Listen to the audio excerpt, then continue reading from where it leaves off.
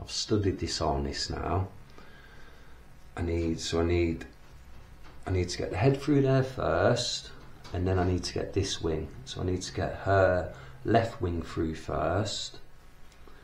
So I'm going to put her head through there, then I'm going to put the towel on the head, and then I'm going to open the towel up and just expose one wing hopefully, and then I'll hook that wing in there, and then I'll cover her again that side, and I'll take the towel off of this on the right wing, which will be to my left side, and as soon as I get that wing through there, I can then pull this cord tight, and then obviously I just need to go pull that till it's tight and it's nice and just gently rounded by there with a bit of a slight bit of movement, and I think we're good to go. Oh, this is going to be, it might not work first time, let's try it. There's a head. Just going to bring it a bit closer. What we need to do, just give her a bit of a relax in it. She will try and fight me. We've got to be prepared. Let her know everything's alright. Right, have I got it? I've got the harness the wrong way now.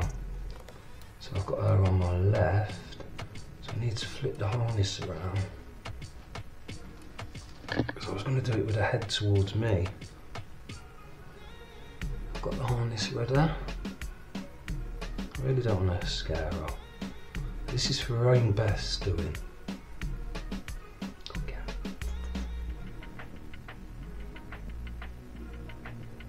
Really scared about this because if she panics, I panic.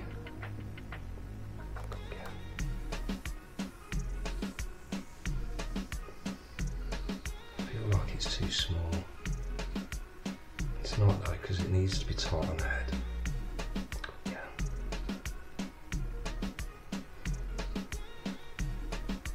This is awkward.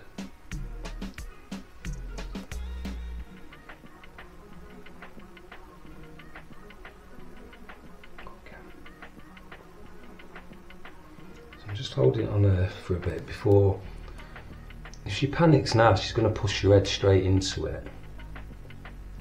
She's going to hate this, but it's going to stop her having an accident, and she can fly in this harness. I would have to run with her. Jackie, I'm really helping you here, so please be my friend. If that harness feels too tight around her head, I'm not going to put it on her. I'm going to have to think again.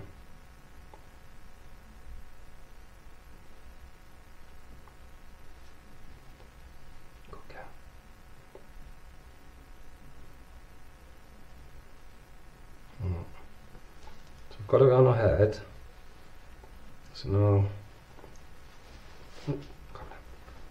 it's okay. Is it still on her head though? Just.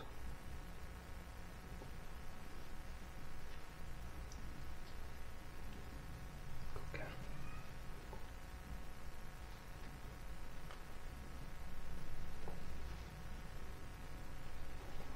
So now, I need to get this wing in it. She's going to hate this bit more than anything. Okay, let's go. Okay. Okay, stay. Alright. This is a panic now.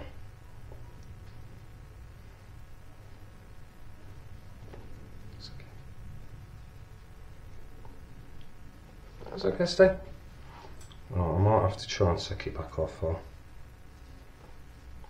It's okay. Okay.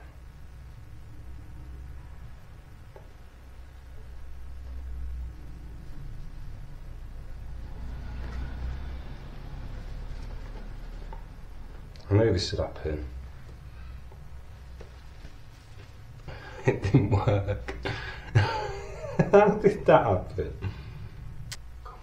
She's so blind, she don't know what to do. I've got her here, it's the time to do it. I'm gonna have to try again.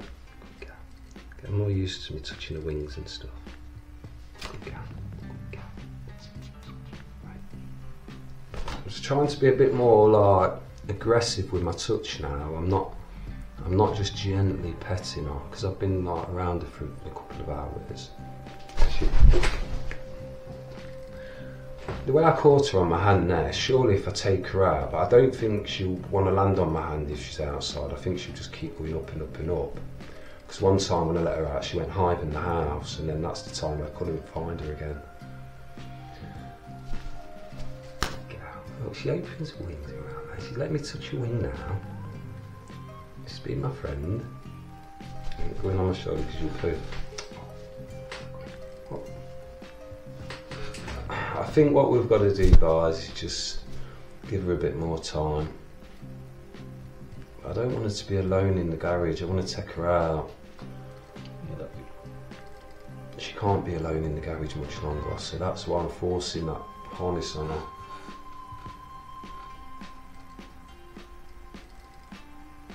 How good she is, eh?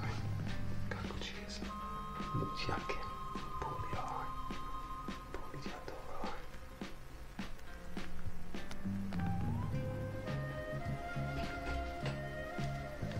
That's a good eye. She's actually on the harness. I'm just going to let her stand there. Make her own mind up.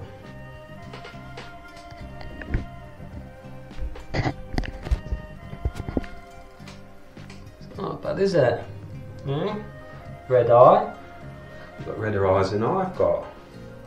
After a shower. Good girl. Look, Esther. She's kinda... If I put my hands around her face like that, she can't... She lands on my hand quite easy now. Didn't even have to stand up then. Didn't even have to stand up, I just literally put my arm up in the air and she just landed on me again. She'll fly upwards because she's got this fear of getting off my hands. She don't know where the floor is. If anyone's ever experienced the smell of a jackdaw, it's like a bitter 1980s perfume. That's what I'm saying.